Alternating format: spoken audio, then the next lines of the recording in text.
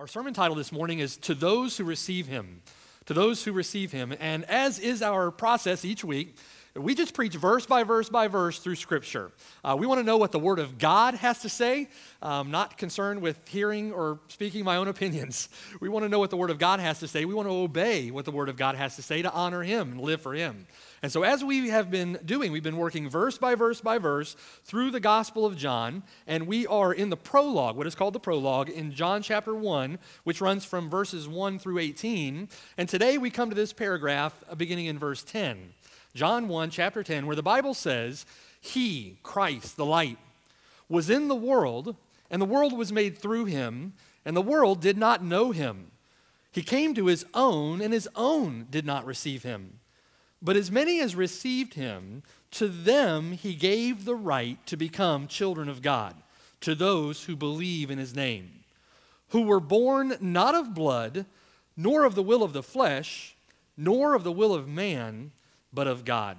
And so today, as we come to this paragraph and we begin to look at John chapter 1, verses 10 through 13, we see, if you will, the master artist, John the evangelist, who is adjusting his canvas, setting up his pedestal, adjusting his canvas. He's selecting his palette, and he begins to develop a shape, an outline on the canvas. And at first, in verses 1 through 5, we saw a portrait being painted, if you will, of Christ, and of Christ in all His glory, in all His splendor.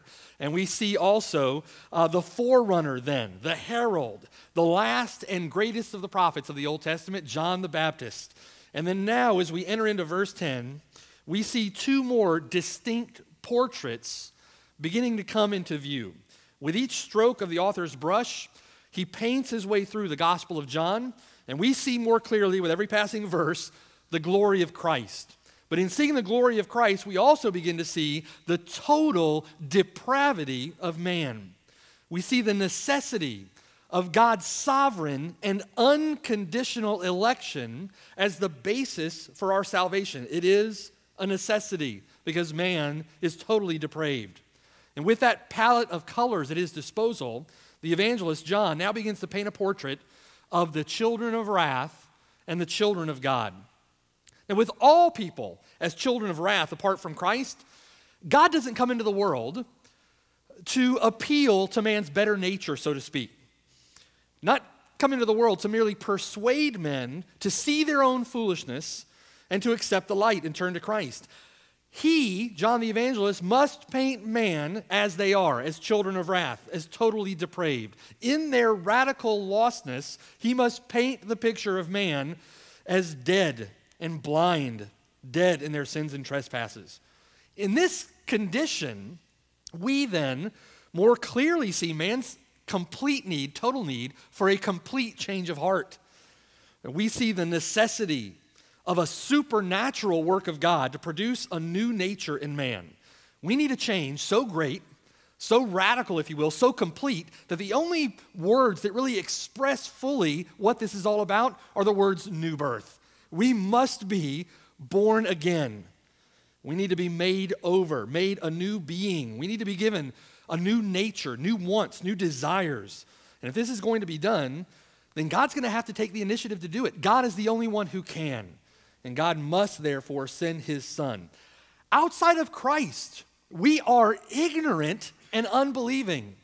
Outside of Christ in our old natures, Christ is both unrecognized and unwelcome. And we need a new nature. And all of this, these portraits that are being painted, will be filled in with technicolor splendor as we work through the verses of this gospel. Will be brought into high definition as we go verse by verse by verse through the Gospel of John and see what John has to say here. But first today in verse 10, we're going to look, point 1 on your notes, at the children of wrath. We see in verse 10 and 11 a portrait of the children of wrath. Christ is unknown to them and unwelcome. The children of wrath are ignorant and unbelieving. This is a portrait of those who are spiritually blind. They're dead in their sins and trespasses. This is a bleak picture, again, of the total depravity of man. But secondly, on your notes, in verses 12 and 13, we're going to see a portrait of the children of God.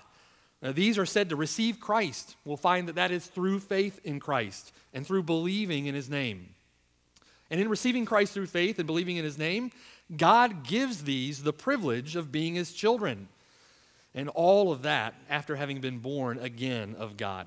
So let's begin in verse 10 with children of wrath. Verse 10 and 11 says this: He was in the world, that's Christ, and the world was made through him, and the world did not know him. He came to his own, and his own did not receive him. Now verse 10 begins, he was in the world. This is the true light that's already been stated. The true light coming into the world that shines for every man to see. This is Jesus Christ, the only mediator between God and man. It's the only name under heaven given among men by which we must be saved.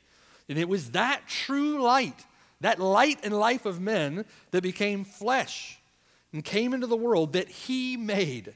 So Jesus Christ then comes and he tabernacles with us. He pitches his tent, so to speak, and lives here and dwelling with men for the 33 years of his short earthly life. Now him coming into the world, this was not some secretive, subversive infiltration of enemy territory. This world is his own. He made it. This is not an example of good versus evil, with both powers being equal and nobody knows who wins. In other words, this is not an evil heresy called dualism. We know who wins. This is almighty sovereign God, and this is his world, and he made it, and he owns everything and everyone in it. You are his possession. He has even Satan, who is called the god of this age, facetiously I might add. He has Satan on a choke chain. And he's going to come again one day, Christ is, to execute judgment on wicked rebels. Everything that has been created to fulfill his purpose and for the purpose of displaying his glory. This world is his own. That's notable in John chapter 1. When we were back in verse 3, that the creation we saw in verse 3 is described as all things that were created through him. Jesus Christ literally created all things. Time and space, matter, everything was created by Christ. But now in verse 10, we see that all things now restricted or narrowed. And it's narrowed in verse 10 to just the world. If you will, there is a concentric circle, beginning with all things that Christ created, now that being narrowed to the world that he created. And we're going to see that there are various uses in the Greek, that word cosmos or world in verse 10, various uses for that word.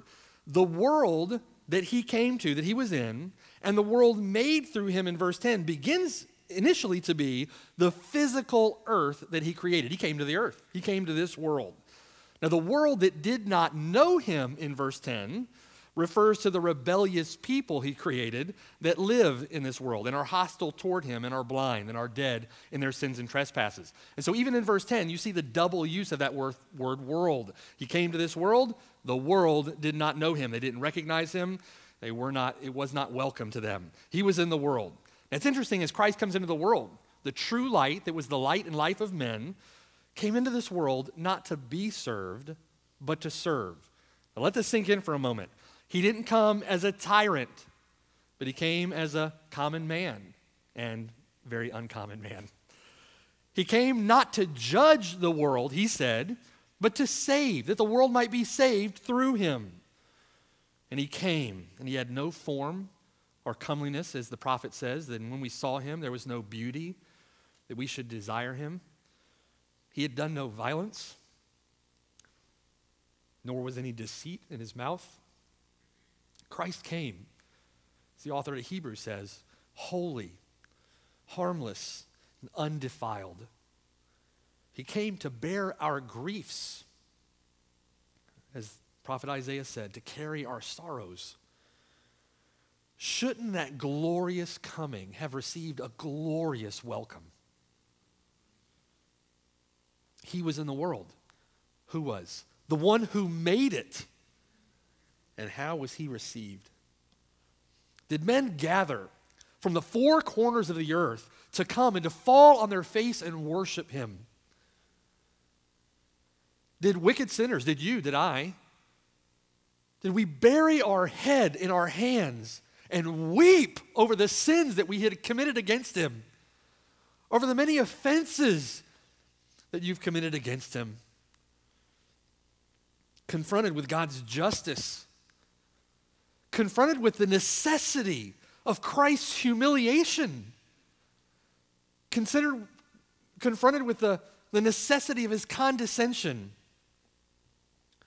did wicked men feel the weight of their guilt and their shame against him for how they rebelled against him? Did people rejoice at his coming? Did all the world, swept up in who Christ is and what Christ has done, did they fall on their face and worship him, rejoice at his coming, and believe? No, from verse 10, he came unrecognized. He came unknown and unwelcome. The world he created did not know him. You know what the response of the world is to the goodness of God in Christ Jesus our Lord? The response of the fallen world is the cross. They crucified him. The children of Israel had been looking for him and missed him, did not know him. He said himself, one greater than Solomon was among them, and they did not know him. Herod was looking for him, couldn't find him, had all the children under the age of 2 killed trying to seek him out. Paul went to Athens to preach, and he has to preach to an unknown God. Christ came to Bethlehem, and there wasn't even room made for him in an inn. But you know what? There's not room for him in Orlando either. The world doesn't know him here either. For some of you, in here, there's no room for him in your heart either. There's no room for him in your schedules. You call yourself a Christian. There's no room for him at the top of your priority list. No time left for prayer, no time left for Bible study, no time left for communion with God, no time left for evangelism. The grace and mercy of God, the light and life of men enters the world, and there's no time in our schedule, no time in our heart, no time at the top of our priority list. He was in the world, and the world was made through him, and the world did not know him. It's amazing. The word for know is the Greek word gnosko. That word know is more than just an intellectual knowing. It's a relational knowing. It's a relational knowing. It's rooted in the heart, rooted in the will, rooted in the resolve to know. And therefore, this not knowing then is a willful rejection, a willful refusal to believe and receive the light. Romans 1:19 says that what may be known of God is manifest in them. For God has shown it to them, and they are without excuse. God has made his presence clear. God has sent his son into the world. The world should have known him. The world didn't know him. And apart from God knowing us, we didn't know him. The world failed to know him. And the world failed to know him not because he was a stranger. The world failed to know him because he was estranged. The world was estranged from him. He didn't come as a stranger. The world was estranged from him. The world is hostile toward him. Hebrews 12 says, consider him, consider Christ, who endured such hostility from sinners against himself. This world is blind. It loves darkness rather than light because its deeds are evil. A good question to ask yourself this morning is do you know the Lord? And better, more clearly, more appropriately phrased, does the Lord know you? One day he's going to come back in judgment. And those wicked rebels will stand before him as he says, depart from me, you workers of iniquity. I never what? I never knew you. I never knew you. The question asked is, does the Lord know you? Outside of Christ, men are children of wrath. Does the Lord know you this morning? How do you know? How do you know? Does the Lord know you? How do you know? If the Lord knows you and has done a work of grace in your heart, you'll produce the fruit that grace is intended to produce. You'll produce fruits of faith. You'll live for him. You'll have new affections, new desires. You'll have a love in your heart that you can't fake, that desires Christ and hates your sin, who delights in his word. In verse 11, as we move from verse 10 into verse 11, these concentric circles get smaller. All things that he created in verse 3. Now he comes to the world didn't know him in verse 10, and now in verse 11, he came to his own, and his own did not receive him. Not only was Jesus rejected by the world at large made through him, he was now rejected by a people specially and specifically chosen by God as his very own, the apple of his eye, his treasured possession, the very ones that should have received him. Reminds me of Matthew chapter 4, verse 44, where Jesus himself testified that a prophet has no honor in his own country. In the very same way that the word cosmos, or world, in verse 10 is used first of the physical world and then of the people that inhabit it, John does that with his own again in verse 11. The first his own there in verse 11 is neuter. And anytime it's used in the neuter case there in the New Testament, it's giving the sense of a place. Here, home. It's giving the sense of home or a homeland. Jesus Christ came to his home. The second use of his own in verse 11 is masculine, meaning his people. Jesus Christ came to his own home, to his own people, and they did not receive him. It's like saying I came to Florida, and the Floridians didn't know me, and so I came to Orlando to my own family, and my own family didn't receive me. That's what it's like saying. He didn't come as an illegal alien. He came home and to his own people, and he came to Israel, the very people that should have welcomed him in with open arms, and they didn't know him. Rather than welcome him, the children of Israel, his own people, did not receive him. It points to the fact that there is no excuse, there is no exception to total depravity. The world at large doesn't know him. He was unrecognized and unwelcome. His own people didn't know him. He was unrecognized and unwelcome. All, even his own, are totally depraved. It doesn't matter if your husband is a Christian. It doesn't matter if your wife is a Christian. It doesn't matter if you grew up in a Christian home. It doesn't matter if your dad is a pastor. It doesn't matter if you think you grew up as a pretty good kid and didn't do anything that bad. You are totally depraved. Outside of Christ, your will is depraved. Your emotions are depraved. Your mind is depraved. Your reasoning is depraved. And you desperately need a Savior. The Jewish people had the best possible pedigree, the most advantages, the most blessings, the most benefits. They were given the oracles of God, and yet they did not know him. Even the religious elite among them didn't know Christ when he came. They did not receive him. And their story is this. This is their story. If this is their story, then what does that mean? What conclusions can you draw for the rest of the world? They were to be priests to the world, and they didn't know him. We see this repeated throughout the Bible. There's this constant pattern in Scripture of rejection, of this recalcitrance against God, not knowing him, not recognizing him, and then the Lord, by necessity, having to take matters into his own hands to redeem fallen man. We see that pattern throughout Scripture. Turn with me to Isaiah chapter 65, and let's look at a couple of examples of this. Isaiah chapter 65. Now think about this as you read these passages, that these are the children of God. God's own special people that God had elected from among all the other nations of the world, given them his law, spoke audibly at times to them, demonstrated great signs and wonders before their eyes, and the people of Israel didn't know him. Look at Isaiah chapter 65 and look beginning at verse 1. Here the Bible says, God says, I was sought by those who did not ask for me. I was found by those who did not seek me. I said, here I am, to a nation that was not called by my name. Now the original reference of this verse are the children of Israel. This is a nation that he called to himself. He made them a nation, made them his treasured possession. We know from Romans chapter 10 that this also has reference to Gentiles.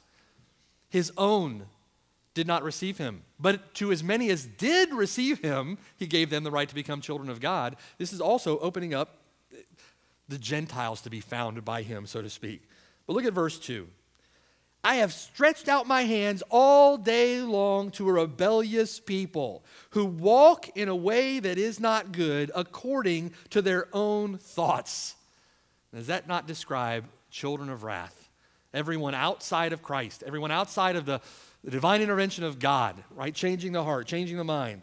He, God, in his infinite patience, stretches out his hands all day long to a rebellious people.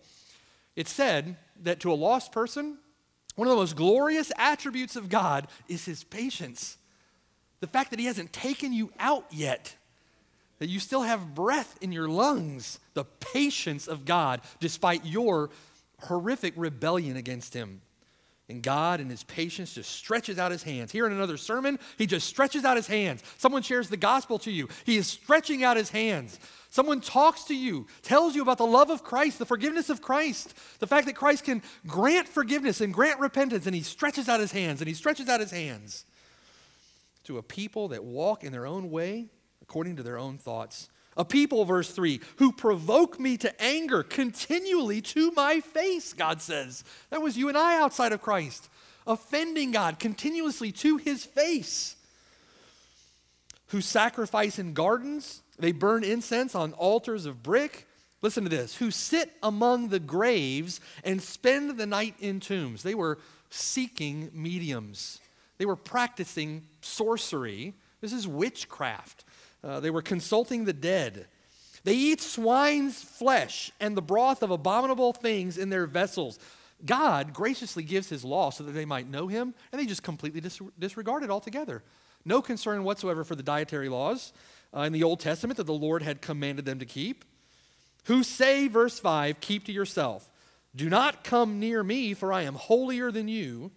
And God says, these are smoke in my nostrils, a fire that burns all the day. They're a stench to him. It's Isaiah 65. Turn a few chapters to the right to Jeremiah chapter 7. Jeremiah chapter 7. The patience of God. It's the forbearance of God that should lead you to repentance. Jeremiah chapter 7. And drop down and look at verse 23. Jeremiah chapter 7, verse 23. We see the same expressed here. But this, God says, is what I commanded them, saying, obey my voice, and I will be your God, and you shall be my people. And walk in all the ways that I have commanded you, that it may be well with you. And here's their response, verse 24. Yet they did not obey or incline their ear, but followed the counsels and the dictates of their evil hearts. That's what men do, apart from the grace and mercy of God. They follow the dictates of their own wicked hearts. They do what is right in their own eyes. They live life for themselves, follow their own counsel. They don't incline their ear toward God. It says at the end of verse 24 that they went backward and not forward. Literally in the Hebrew there, it means that they turned their back to him. God says, in his mercy, right, in his grace, incline your ear to me. In his stretching out his hand to a stiff-necked people, he says, come back to me, follow me, obey my voice, listen to me. And here, God's own people, they give him their back. That's what rebels do outside of Christ. Verse 25, since the day that your fathers came out of the land of Egypt until this day, I have even sent to you all my servants, the prophets. Daily, he says, rising up early and sending them. And yet they did not obey me or incline their ear, but stiffened their neck. They did worse than their fathers. They didn't do just evil in his sight. They had to do farther than that, do more than that. They did worse than their fathers before them. Just a stiff-necked people. Go over to the New Testament. Look at Luke chapter 20. Just a few pages to the left from our passage in John chapter 1. Luke chapter 20. And we have the same sentiment here expressed in a parable from Christ himself. Luke chapter 20. Look down beginning at verse 9. Here, chapter 20, verse 9, Christ tells a parable. He began to tell the people this parable. A certain man planted a vineyard, leased it to vine dressers, and went into a far country for a long time. Now, just as the audience to this parable could, as you listen to the parable, you can tell who the characters are, right? You can listen and tell who is the vine dresser, or who is the owner, who are the vine dressers. You can tell who the son refers to. Even in this verse, in verse 9, he went into a far country for a long time. It's describing now the church age. We are in a long period of time before Christ comes back. But listen to what he says, verse 10. now at vintage time, he sent a servant to the vine dressers that they might give him some of the fruit of the vineyard. But the vine dressers beat him and sent him away empty-handed. That's how the wicked vine dressers treated the prophets that were sent to them. God stretching out his hand, rising early and sending them prophets. Verse 11, again, he sent another servant, and they beat him also, treated him shamefully, and sent him away empty-handed. And again, he sent a third, and they wounded him also and cast him out. And then the owner of the vineyard, who's the owner of the vineyard? God, patient and kind and gracious and merciful. His patience with these wicked vine dressers would have been scandalous to those listening to the parable. The owner of the vineyard said, what shall I do? I'll send my beloved son. Probably they will respect him when they see him. But when the vine dressers saw him, they reasoned amongst themselves, saying, this is the heir. Come, let us kill him, that the inheritance may be ours. And so they cast him out of the vineyard and killed him. Therefore, what will the owner of the vineyard do to them? Verse 16, he will come and destroy those vine dressers. Isn't that justice? Isn't that just? He'll destroy those vine dressers and give the vineyard to others. And when they heard it, they said, certainly not. And then he looked at them and said, when then is this that is written, the stone which the builders rejected has become the chief cornerstone. Christ, most important to the Jewish nation, their Messiah, Christ, most important, became that which was rejected. And that which was rejected, which in reality is most important, becomes the chief cornerstone.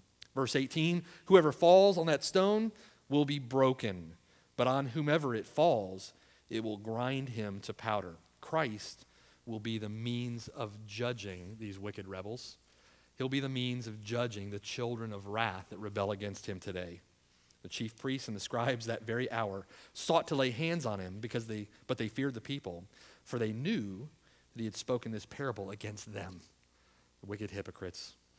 The point here that Christians would have had to press home continuously evangelizing in the first century is that the Bible, God's plan, because of the wickedness of man, required that the Lord and Savior they proclaimed had to be largely rejected by his own people and then crucified. They are children of wrath, as are all apart from Christ. In the parable, God sends them multiple opportunities to repent, and they stopped their ears. They just didn't want to listen. The longer they heard, the harder their hearts became, and the more diligently they tried to stop their ears. And as they became harder and harder, the greater became their eternal danger. This is also true of you. The longer that you sit at Cornerstone Baptist Church and hear and yet stop your ears to the command of God in Christ to repent and believe the gospel, the harder and harder and harder your heart becomes, and the more dangerous your position is. This is an eternal danger. If you're still alive, the judgment of God hasn't fallen yet. That is the amazing patience, the glorious patience and forbearance of God, the kindness of God in Christ that should lead you to repentance. God's kindness is revealed in his patience to you. God's kindness is revealed in the preaching of God's word to you. God's kindness is certainly revealed to you in him sending his son. It's the kindness of God that should lead you to repentance. But in contrast to that, these wicked sinners, the children of wrath, look at the amazing, blessed sacrifice of Christ. The amazing, blessed submission to the Father on the part of Christ. The mercy and grace and goodness of Christ in enduring hostility against himself, enduring the shame, suffering hostility from wicked sinners that he came to redeem. The condescension, the love. It is amazing. He came to his own, and his own did not receive him. Did God's plan here fail? Did God's plan fail? Was it undermined in some way? No. It's exactly according to plan. It's exactly according to God's plan that all these things should come to pass. Look with me quickly at Romans chapter 11. Can't resist turning there to go through this with you. Romans chapter 11. This is all according to the predetermined plan of God. This is glorious, his redemptive plan. Romans chapter 11. You might ask yourself, well, he came to his own. His own treated him that shamefully. Certainly God was going to cast off the people of Israel. Is that what God did? No. God, despite the wickedness of men, despite the fact that we were all born into this world as children of wrath, as sons of disobedience, God is gloriously merciful. God is gloriously kind. He keeps his promises. He keeps his covenant. And he's going to keep his covenant with the children of Israel. Our God is a mighty, almighty, covenant-keeping God who keeps his promises. His promises are irrevocable. Look at chapter 11, Romans chapter 11. Look at verse 1. This may be a question that we would have. I say then, Paul asks, has God cast away his people? Certainly not. For I also, Paul says, am an Israelite of the seed of Abraham, of the tribe of Benjamin. God has not cast away his people whom he foreknew.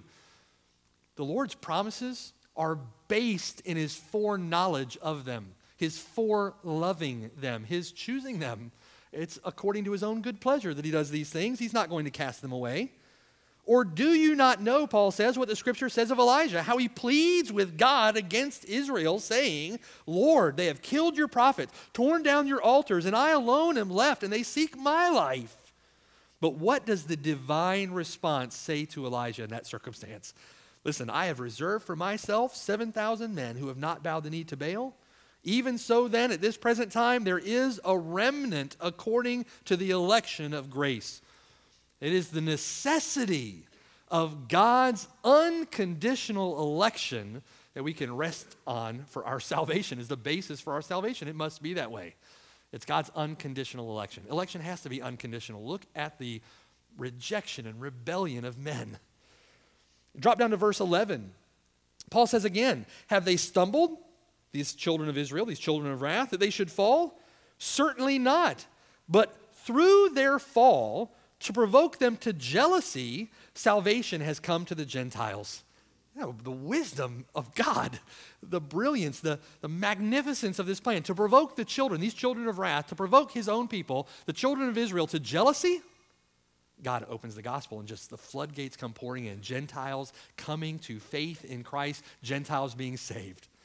And God, in his wisdom, in his plan, provoking the children of Israel to jealousy by saving the Gentiles. Drop down to verse 25. For I do not desire, brethren, that you should be ignorant of this mystery, lest you should be wise in your own opinion, that blindness in part has happened to Israel until the fullness of the Gentiles has come in. And so all Israel will be saved, as it is written. The deliverer will come out of Zion, and he will turn away ungodliness from Jacob. For this is my covenant with them when I take away their sins. Has God done that yet? This is still future. There's a future for Israel because our God is a covenant-keeping God. Our God will, as he says, save Israel. He'll turn away iniquity from Jacob. Concerning this gospel, verse 28, they are enemies for your sake, but concerning the election, they are beloved for the sake of the fathers. For the gifts and the calling of God are irrevocable. For as you were once disobedient to God, yet now have obtained mercy through their disobedience, even so these also have now been disobedient, that through the mercy shown you, they also may obtain mercy.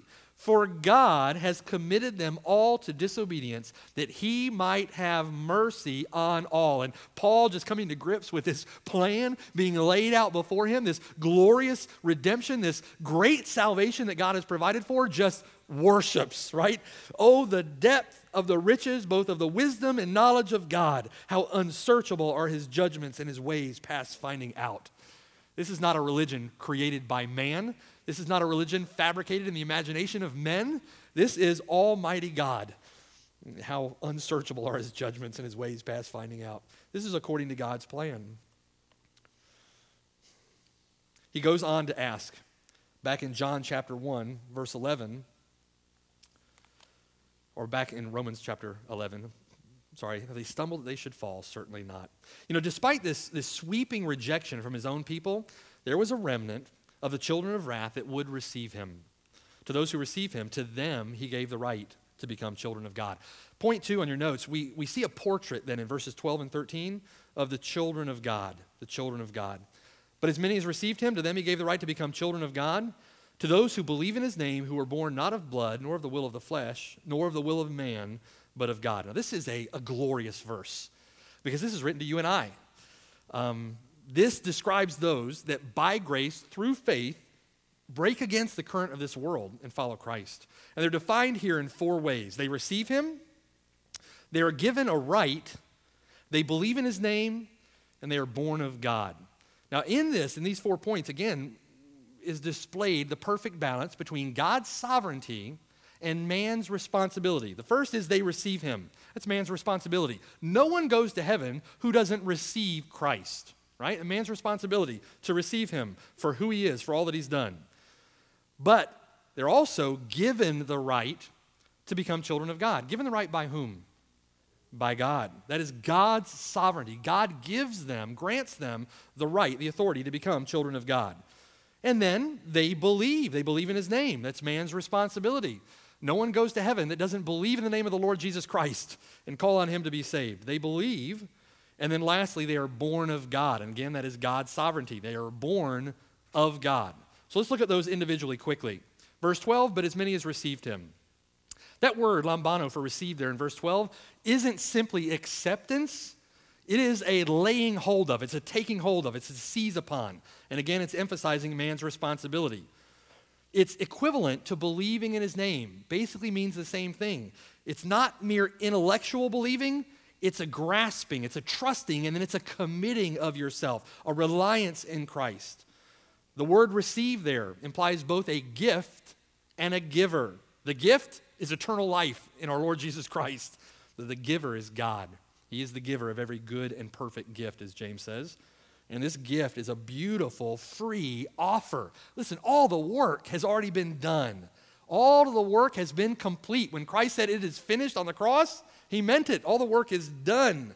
All that is left for you and I is to simply receive that which has been done. Is to, by faith, just to receive it by trusting in Christ alone. And you've been saved by grace through the vehicle of faith, this receiving of Christ, of all that he is, for all that he's done, trusting in him alone to save you. And this receiving, although it points to man's responsibility, listen, is also a gift of God. In 1 Corinthians chapter 2, verse 14, the Bible says that the natural man, these children of wrath, they don't receive the things of the Spirit of God. They don't receive them, for they are foolishness to them, nor can they know them because they are spiritually discerned. In order to receive the things of the Spirit of God, the natural man must be given a new nature by God. It points forward to the truth that we'll find in verse 13, that all men, in order to exercise faith, in order to receive him, in order to repent, they must be born again. Secondly, in verse 12, as many as received him, to them he gave the right to become children of God. Thank God for the buts in the Bible. But as many as received him, to them he gave the right to become children of God. This word for right would better be translated privilege or blessing. Luther translates it dignity. It's an honor that God bestows. In verse 12, an honor is bestowed on those that receive him. To receive him is to receive authority or privilege from him. And to receive him is to receive the spirit of adoption, by whom we become sons in the household of God, by which we cry out, Abba, Father. To become means a change in status. You become a child of God because you were once sons of disobedience. You were once children of wrath. You were once of your father the devil, and now you become children of God. As Ephesians says, you were predestined to be that, adopted as sons by Jesus Christ to himself according to the good pleasure of his will. In this granting of privilege, again, we see the sovereignty of God in salvation toward dead and blind sinners. It's those that God appoints to eternal life that receive this blessing of privilege.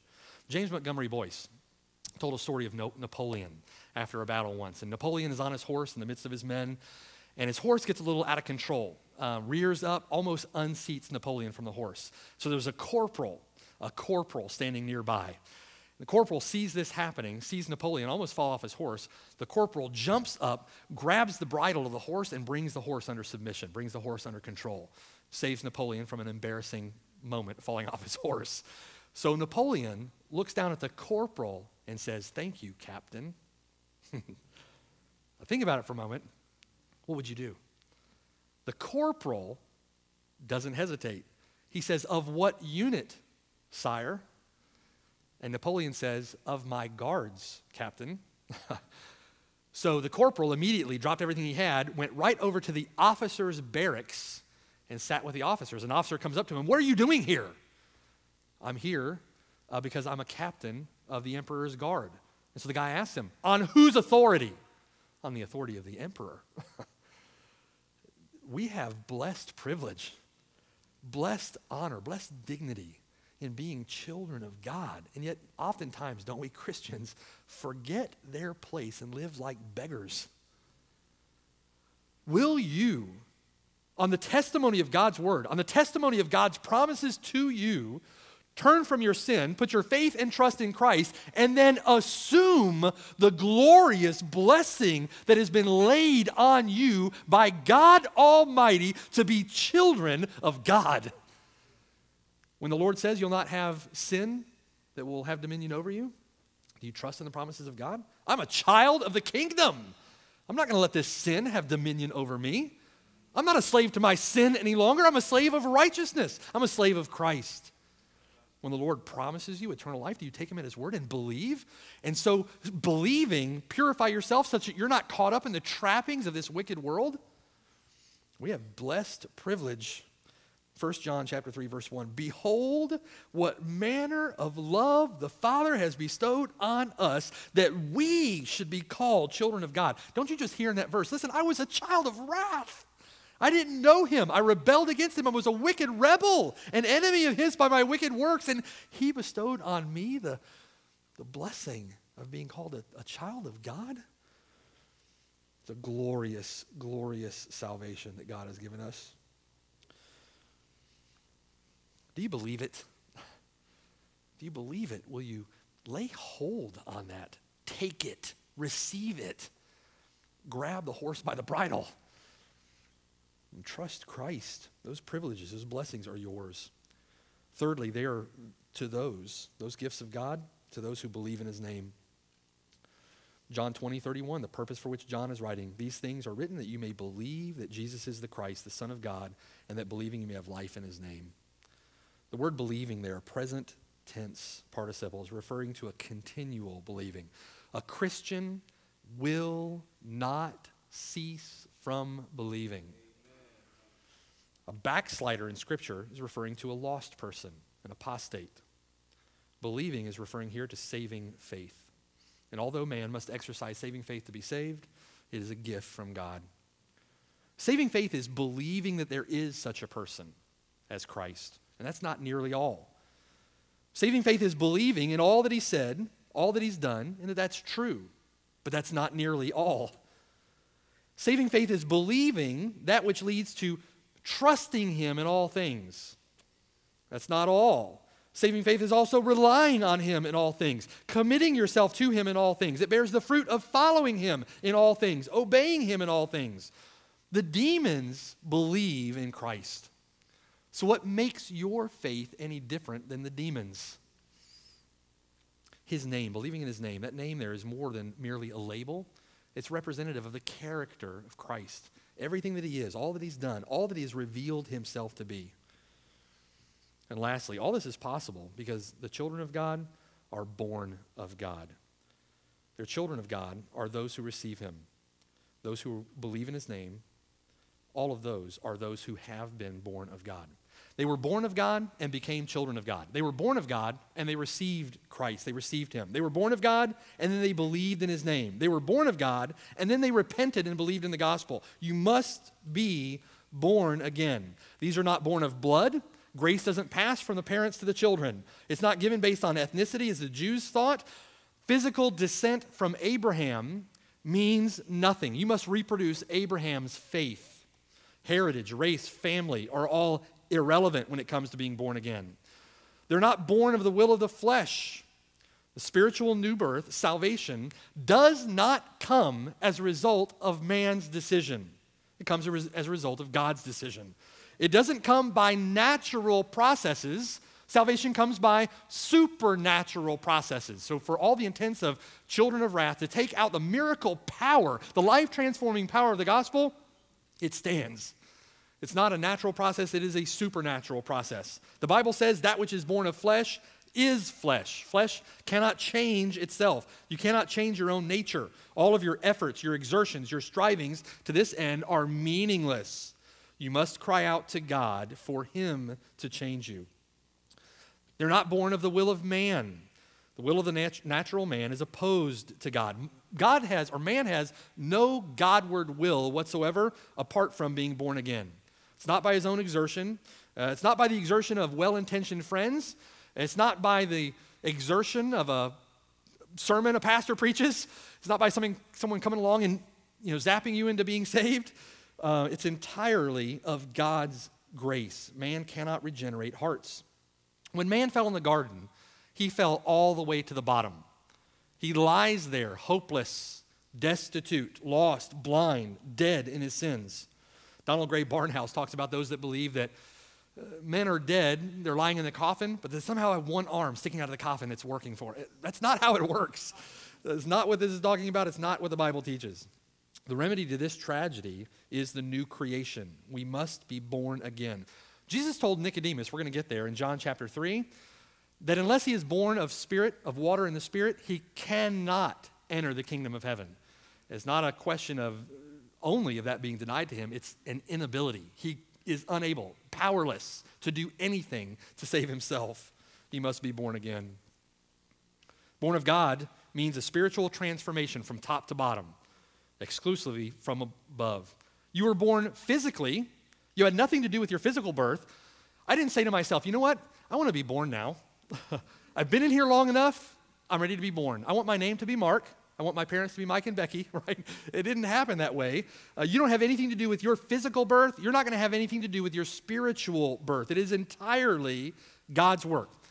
God came seeking us. We love him because what? He first loved us. He first loved us. When Adam fell into sin in the garden and hid himself, God came seeking Adam. Adam, where are you? And he's been seeking wicked sinners ever since.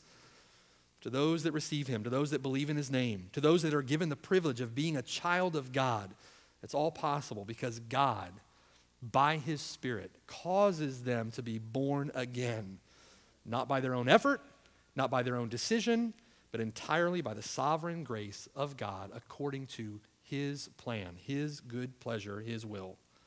Now listen, this is so important, right? Let's talk about man's responsibility for just a moment. How are you to respond to these biblical truths? How are you to receive him? How do you receive him? Do you pray to receive Christ?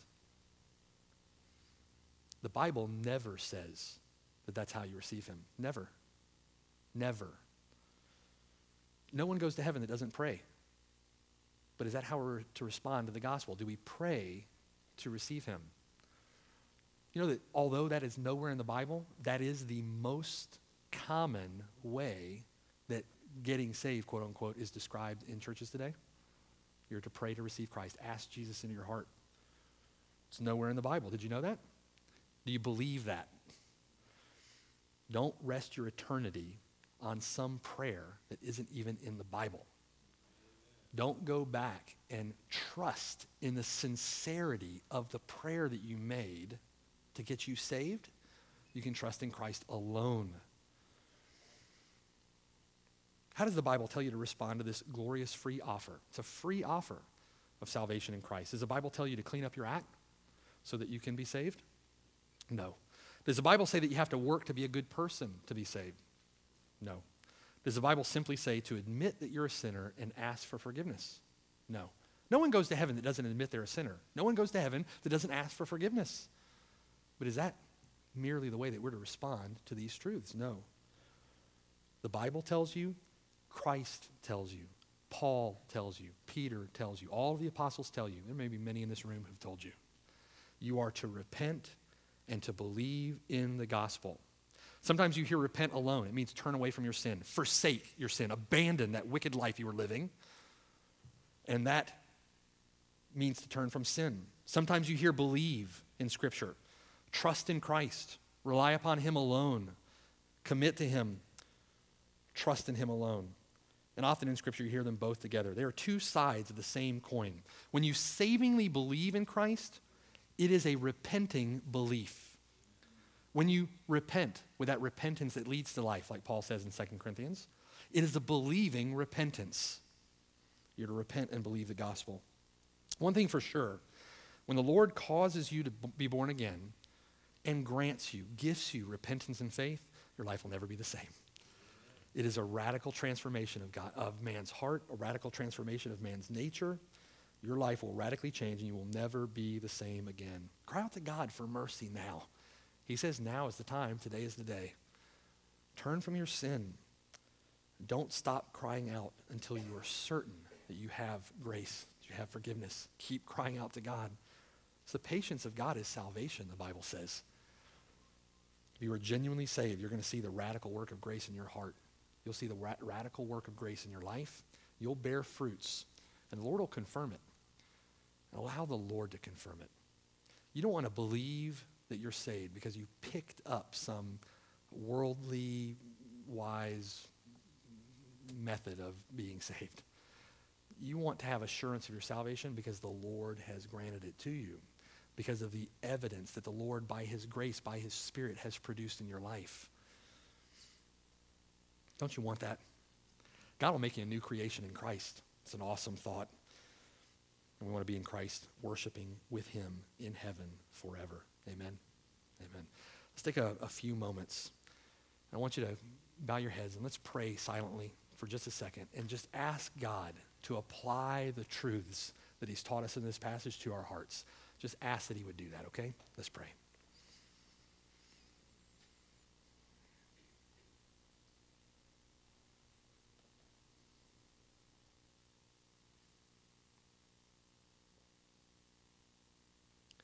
Father in heaven, God, thank you, Lord, for Christ. Thank you for the miracle of new birth. God, thank you for changing our heart, changing our nature, giving us new wants, new desires, new appetites. Lord, thank you for granting us a hungering and a thirsting for righteousness. Thank you, Lord, for enlightening us, Lord, opening our eyes to see the preciousness of Christ. We might believe on him and him alone to save us from sin, from the wrath of God. Thank you, Lord, for the great salvation that you've provided for. It is amazing in our eyes. And Lord, I pray, save lost sinners for your glory. Lord, grant them repentance and faith and cause them, Lord, by your Spirit to worship you for all eternity. And thank you, Lord, for this time together. In Jesus' name we pray.